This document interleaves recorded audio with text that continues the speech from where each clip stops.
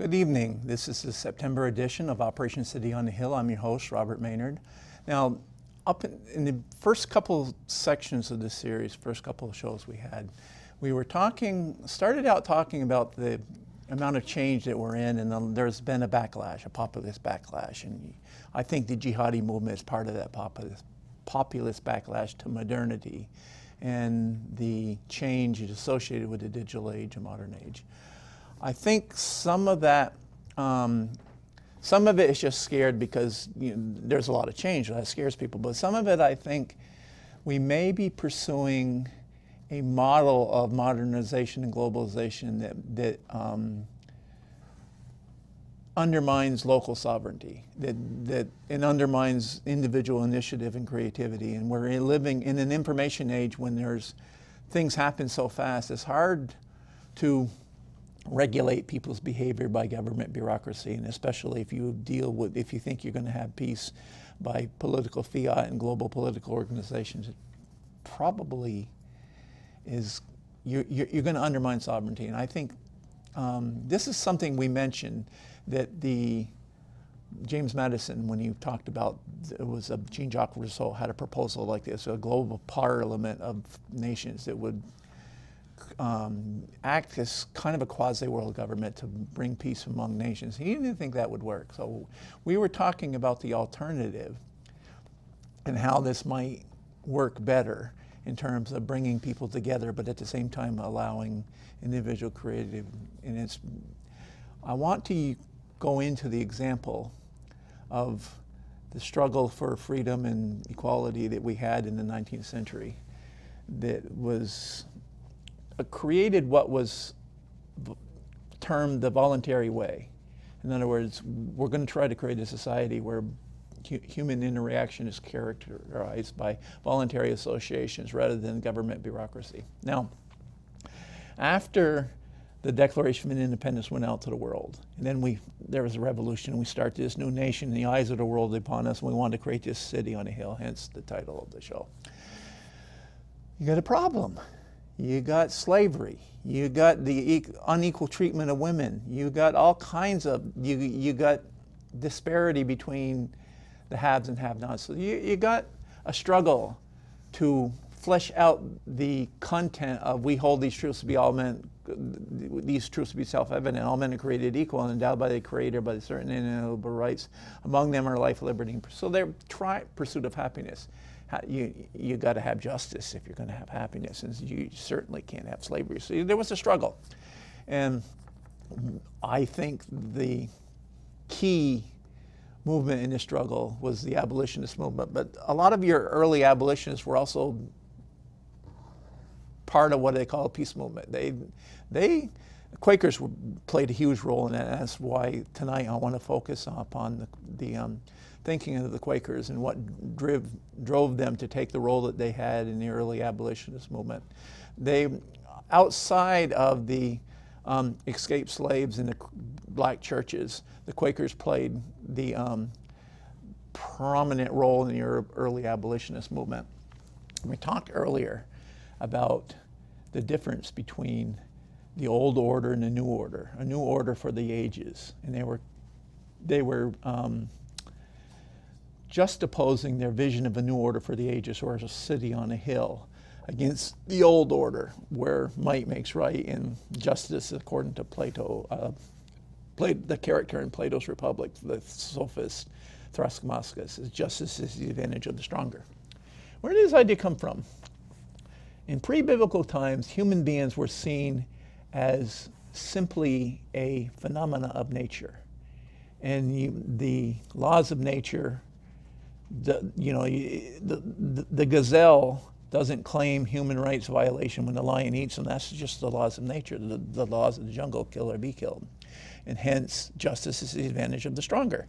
If we're merely a phenomena of nature, then the laws of nature apply to us, and the idea that we have a certain dignity that should be respected was not really seen as intelligible.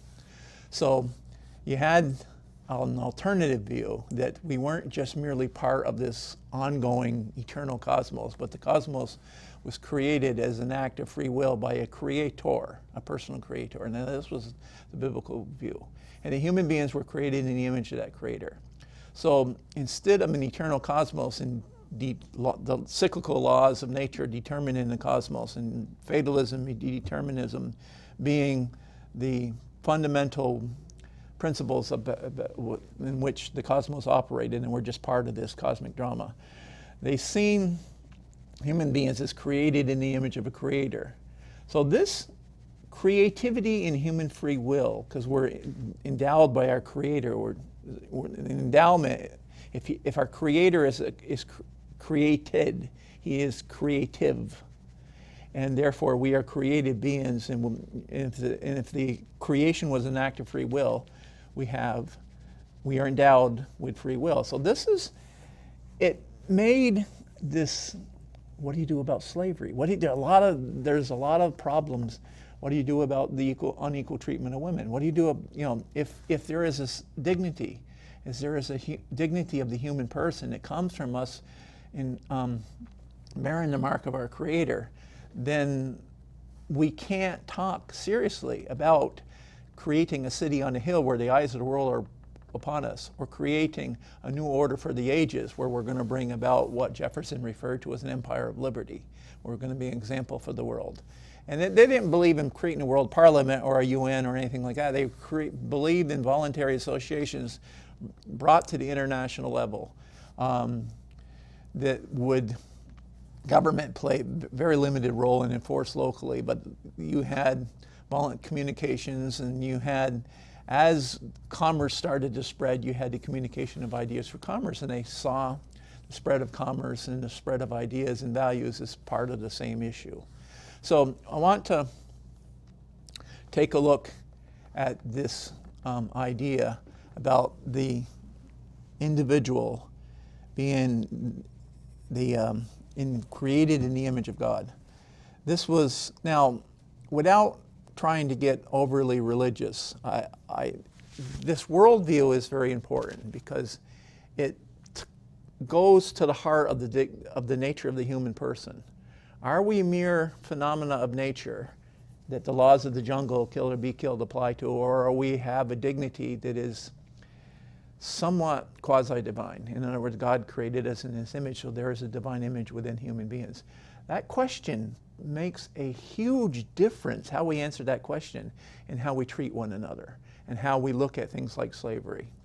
And it doesn't get enough play in our history classes at any level of education, but this understanding of the dignity of the human person played a very large role in the abolition of slavery and bringing about the national liberation movements and the dignity of the human person. So the human beings were supposedly be able to relate to our creator, the creator being infinite, and so therefore our need to relate, we are biologically hardwired. And this is, if you, neuroscience, there's a scientific report that was put out called Hardwired to Connect. And this is a scientific affirmation of a religious notion. Human beings are biologically hardwired to connect to a transcendent source of moral and spiritual meaning and to a community that's going to help them live out that meaning. So, transcendent source of moral, well, that's our creator. That's a scientific affirmation of the religious worldview. Now, it's not religion in a sense of Christian, Jewish, in a sectarian sense. Religion in this sense means to relate to a transcendent origin. Particularly in biblical religion, the defining principle of biblical religion is the human being has the ability to transcend their condition. We go beyond ourselves and we enter into a relationship with a being that transcends the cyclical laws of nature. And that's where human free will comes into it. It's this relationship to the Creator. And the power of love is what drives the eros. What drives this relationship between, it's the jet fuel that produces the rocket that's going to allow the human being to transcend our natural limits and relate to a transcendent source of moral and spiritual meaning. So our need for love and to give and to receive love is infinite, and it can only be satisfied ultimately by this transcendent source. And this, according to the neuroscience, some of the neuroscientists, we are biologically hardwired to connect to a transcendent source of moral and spiritual meaning. So, as mentioned in the Bible, this is St. Paul in Romans, when he's talking about the whole creation, the whole universe, the whole creation, God's presence was evident through the things He had made, through His creation. So you felt this presence, but people did not recognize it as a presence, so they worshiped the creation rather than the Creator. Now, the creation is got a divine spark, but it is a manifestation of the Creator. The creation itself is temporal, and it's not infinite, therefore, or not transcendent. So therefore, by in and of itself, it doesn't have the ability to wholly satisfy that need. It is satisfying to a certain extent, but the ultimate need of relationship is to something transcendent. And according to St. Paul, in the biblical book of Romans, the problem lies when we start to feel that spark of divine spark within nature, and we see that divinity coming as strictly within nature itself, and we don't relate it to the transcendent. And so therefore our passions are aimed at something temporal that by its the temporal and finite is incapable of quenching those passions. So the passions are, you got these unquenchable passions that are being aimed at something that's incapable by itself of quenching it. And so you got an addiction, and you become a slave to those passions. And so you have this battle. Then he talks about we became a slave to our passions, so our minds became darkened. And so there is a lot of, in biblical worldview, there's a lot of imagery of light and darkness. Light symbolizes the presence of God, and darkness symbolizes like the eclipse, of the lack of that presence. And the darkness creates it's almost like an addiction. You got an itch you can't scratch. And you're looking for love in all the wrong places. Now, it's not wrong to love, the creation, other people, and stuff like that, but to expect ultimate satisfaction from a finite thing is not going to satisfy you. And so it's caused a distortion in human nature. And then the problem, a lot of your psychiatrists and your neuroscientists are starting to recognize that a lot of our mental health issues come from a breakdown of those connections of the transcendent source of moral and spiritual meaning and to this community that's going to pass on this. So you have a society that as the society becomes more secularized, because institutional religion sometimes can become corrupt, so we throw the baby out with the bathwater, and you reject the religious transcendent impulse with it, and the society becomes there's in its backlash, it doesn't recognize the transcendent. And so people, you have no connection with the transcendent, and you're become addicted to your passions. And that addiction plays out in drug addiction and violence and all kinds of other things. So this is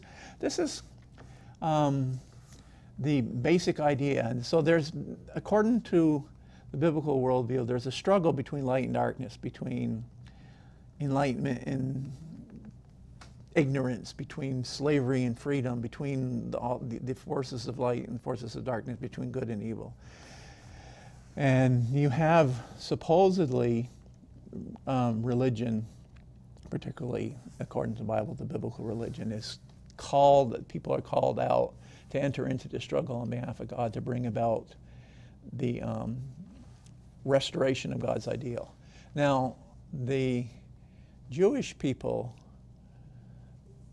they created a temple in Jerusalem, and where God's presence could dwell, and they worship the temple, and they want to restore that link between God and man that was lost. And so they have this temple in Jerusalem, and that's the key to the Jewish religion. So there, and then the struggle for some people, and this is not just in Judaism too, this is in a lot of other religions, the struggle became between the forces of good and the forces of darkness became, these people are the forces of good and these people are the forces of darkness. And sometimes you got into a conflict, and it's an us versus them, and it can create problems. Now, the Christianity came out of what is referred to as Second Temple Judaism. From the book of Ezekiel, the Jews, we pick up the situation where the Israelite people were driven out of the Babylon captivity. They were captive by the Babylonians, and they were driven out of it, taking from Israel, and they were captive in Babylon. And then Ezekiel, the prophet, gets this revelation from God. He envisions God the way you would expect him to be in the temple. And the first thing he's struggling with is, how is it possible that God's presence is in Babylon? And I mean, we don't have the temple with us. And this is, is supposed to be at the temple back in Jerusalem. And then Jews from that point, this is referred to when they came back, to return, and they created the temple again, the Second Temple Judaism. Some of them were impacted by this, the vision that Ezekiel had, and they realized that God's presence could be with somebody regardless of where they are, even in Babylon, which was like a city shrouded in darkness. And so they started to realize that the individual believer was actually the temple.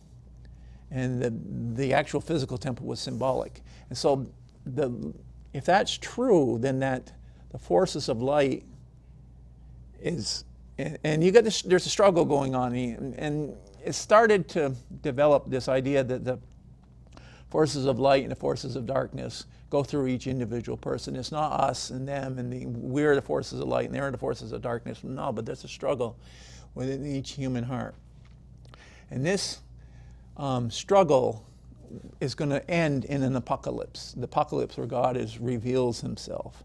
Now, a lot of people interpret apocalypse in a military victory, where the forces of good and the forces of evil meet, and like in the book of Revelation, they meet in the Battle of Armageddon. They have this military conflict.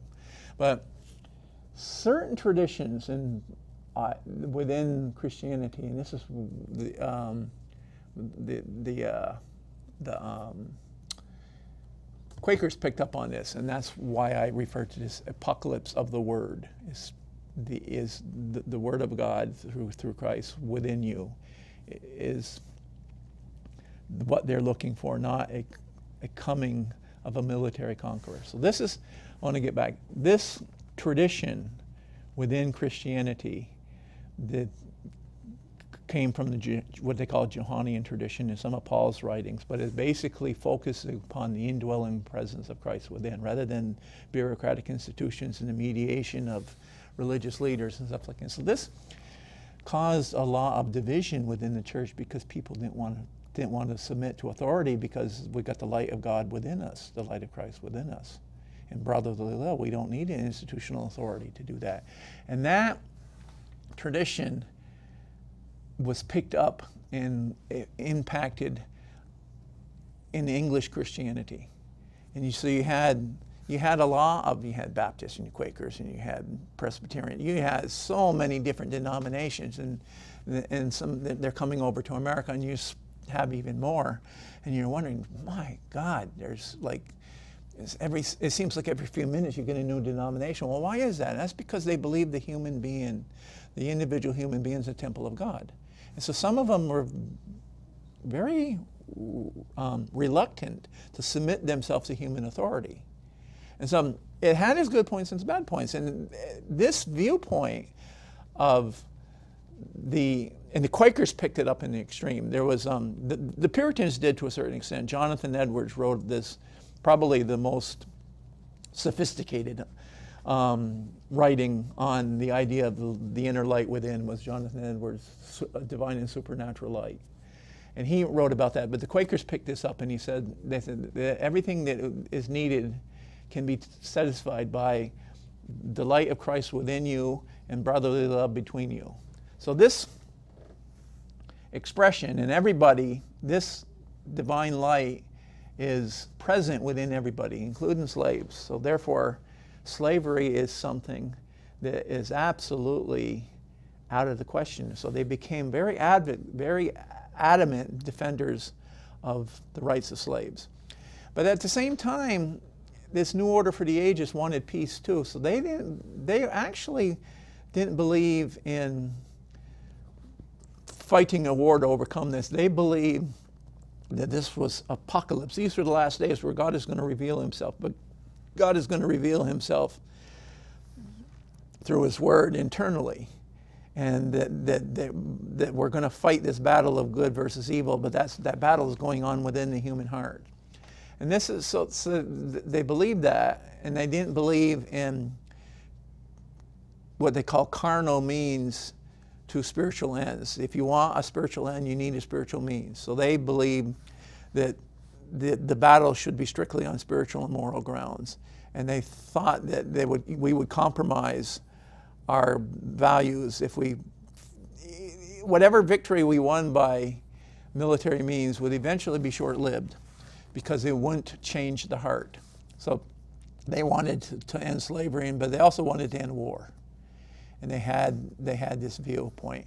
Now some people, doesn't we have in Revelations, you have the battle of Armageddon. You got these people are gearing for a battle, and so we have today Christians. Some Christians believe, a lot of them believe, that in the latter days you're going to have this physical battle.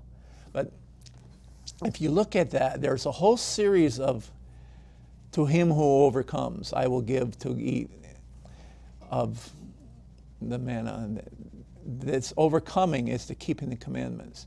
And then if you look through many of these verses, you get to the point where Christ is getting ready to go into battle, but he's covered with blood. And this is before the battle starts, and the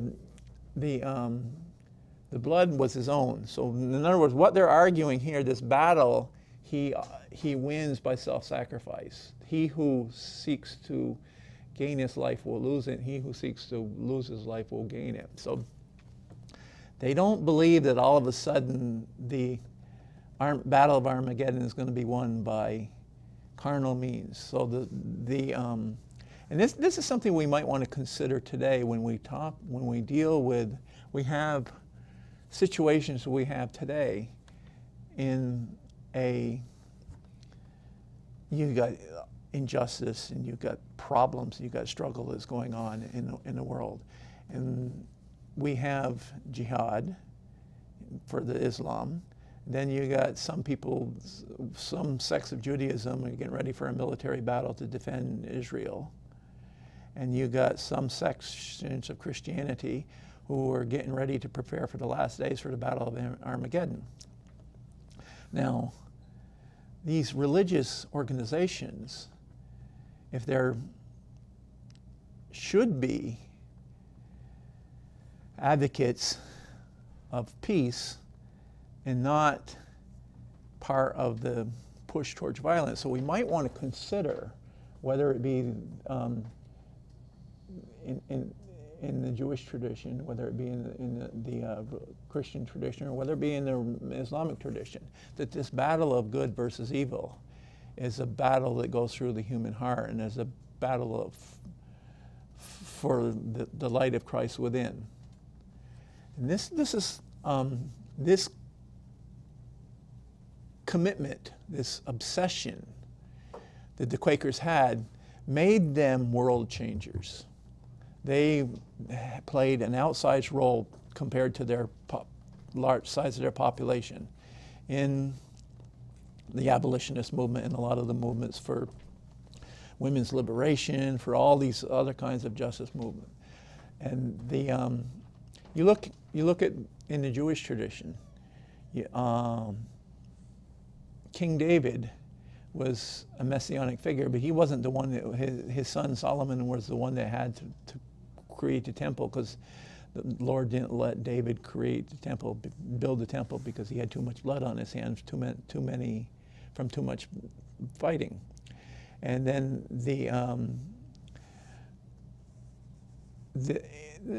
in the Islamic tradition, there is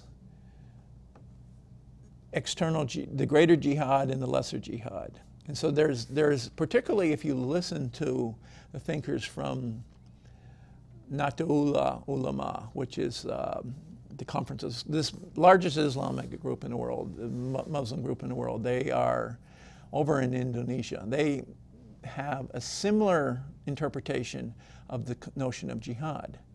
And there's, in Christianity, you have a group called the Voice of the Martyrs. There's been more, starting, well, 21st century hasn't finished yet, so, but we'll look at the 20th century. There were more martyrs in the 20th century in Christianity than the previous 19 combined.